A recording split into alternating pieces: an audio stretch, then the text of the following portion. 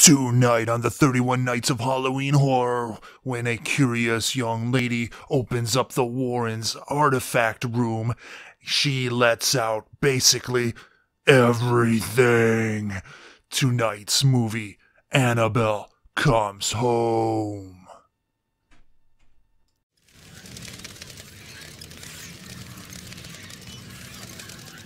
Hello everybody and welcome back to another episode of the 31 Nights of Halloween Horror! Ow!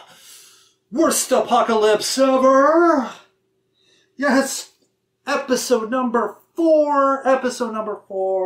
Oh man, coming off of last night's violent and sleazy Japanese pink movie, Entrails of a Virgin. Honestly, I don't like the title because none of those people are virgins. I mean, not by the end of the movie anyways. anyways. I mean, I guess maybe the driver, because he didn't really get any and he got murked. Or was he not the driver? The guy who gets killed first. Maybe he's never had sex. I don't know. Anyway, so maybe that's the intros they're talking about. Anyway, so tonight. We have watched some older films, and so I thought, okay, it's time to bring us into something more recent, and the one movie that we are going to talk about tonight is part of the Conjuring universe, and, you know, Conjuring 1 and 2 are really great movies, really awesome movies. The spin-offs have been a bit hit or miss, with most misses, though. The Annabelle Creation movie was really good. So let's talk about the latest one in this series, and that is Annabelle Comes Home. Now, Annabelle Comes Home. Ugh. Will this movie be like Annabelle Creation, or will it be more like the original Annabelle and be a big disappointment? Well, let's talk about it. So what is Annabelle Comes Home? Well, it is about the Warrens. Well, not really about the Warrens. It's about the Warrens' daughter, who, like her mother, is attuned to the spirits and the dead and undead and whatever. And the Warrens have to go off somewhere, and so they're leaving the poor daughter to be by herself with her babysitter, but her creepy friend, who seems to be into the occult, wants to stop by, and of course there's this guy who really likes the babysitter, and he's a complete moron, and really he should have died some time ago in this movie, but anyways. So the creepy friend of the babysitter, she lost her dad in an auto accident, and so she thinks that if she goes to the war room, or whatever, the room of the forbidden room of all the demonic stuff, that she will be able to contact her father and speak to him for reasons that the movie tells you, but I'm not going to get into because you should find out for yourself. Anyways, and of course she goes and touches everything and lets out Annabelle, and let's just say things don't go well from there. So let's get to the scores, shall we? Violence and gore, I am going to give it a 1 out of 5 because there's really not much going on there. Yes, there's violence. However, honestly, it's not very bloody. Does anyone die in this movie? I'm trying to think. If anyone dies in this movie, I mean, the spoiler alert, I guess, but I don't think so. I don't know. Anyways, so yeah, just not much going on. I'm giving it a 1 out of 5. Shock value, I am going to give this a 4 out of 5 because this is the meat and potatoes of this movie, is to create tension and to blah you.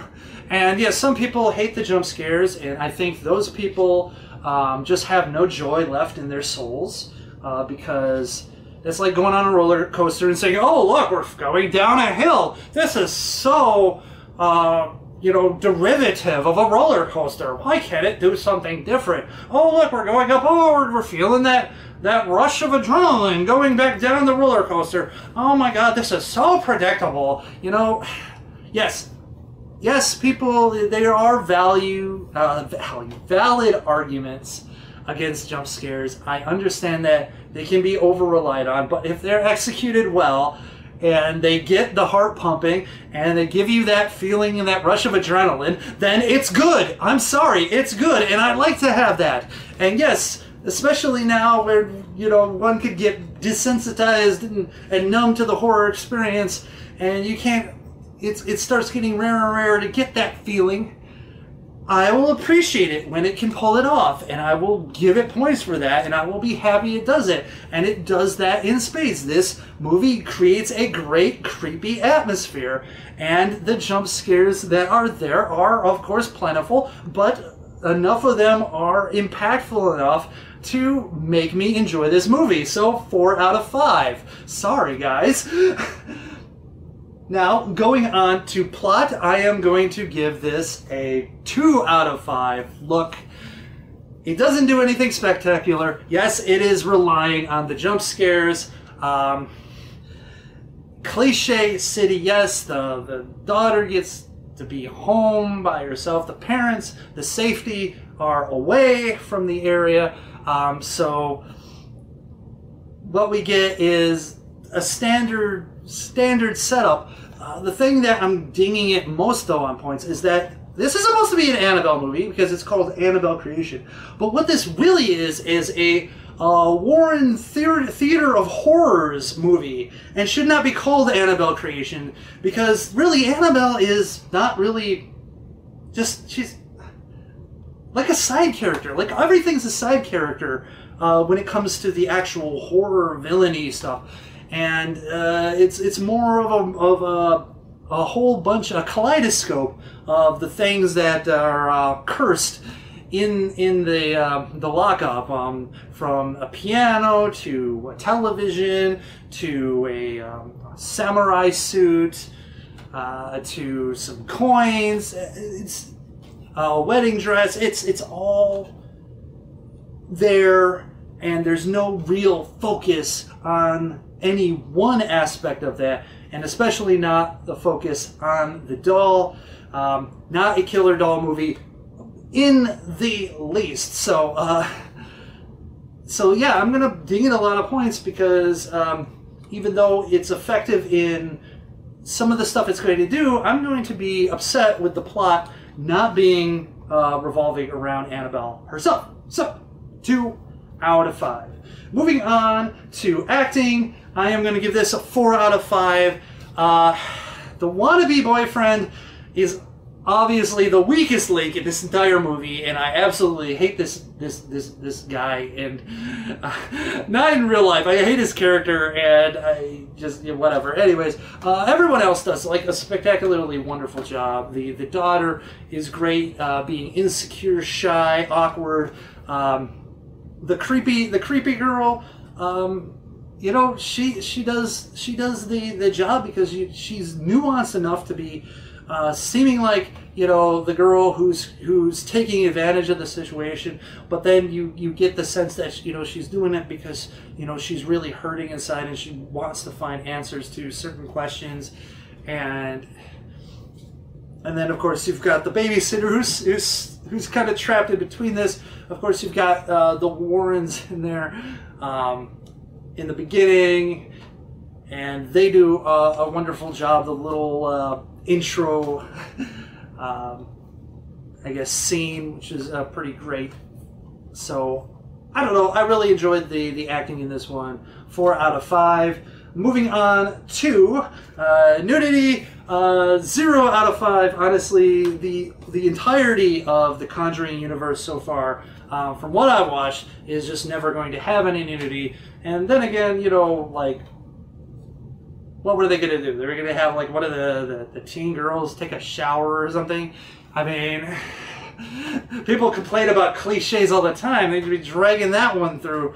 I mean, they're not going to do that. They're not going to do that. So, yeah, 0 out of 5. So, Not a problem, not a problem.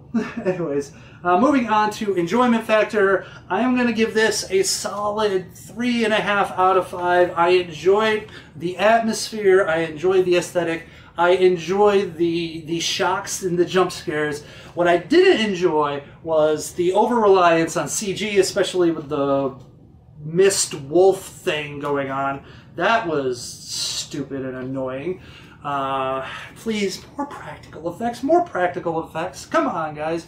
You can do it. And yes, I am disappointed the lack of blood and death and carnage, but, you know, you can't always get what you want. Sometimes you get what you need, though. Anyway, so, still, very enjoyable. I enjoyed it a lot, and I'm glad that I picked it up. So, 3.5 out of 5. My overall impression, though, is a 3 out of 5. It just needs to be an Annabelle film. That's the biggest complaint. Everything else, minor here and there. Yes, like some blood and gore, less CGI. But honestly, a solid movie. Not as good as Annabelle Comes Home, and definitely not in the echelon of the two mainline Conjuring movies, but definitely better than The Nun and Annabelle 1. And I've not seen The Curse of La Llorona, or La Llorona, whatever. I don't know. I don't know. I've heard bad things about that one. Anyways, but there you have it. Annabelle creation. Tell me what you think in the comment section. Do you agree with me? Do you disagree with me? Did you like the movie? Did you not like the movie? Be sure to rate, subscribe, blah blah, yada yada, everything in the world. And I will see you next time on the 31 Nights of Halloween Horror. And until then, people, you stay scary, internet, and remember, you don't go into the cursed room or the room with all the cursed items and touch everything and let everything out. That's just bad manners. I mean, honestly, you're a guest in that house. You just go rummaging through people's stuff without permission? That's rude. Super rude. Very rude. And plus, you know, like I said, you might end up getting possessed by evil demonic forces. That's another bad thing. I mean, sure, you most likely are just going to be kicked out and never let back in, but, you know, that side chance of the whole, you know, possession thing, you know, don't risk it. Don't risk it, man. Ah!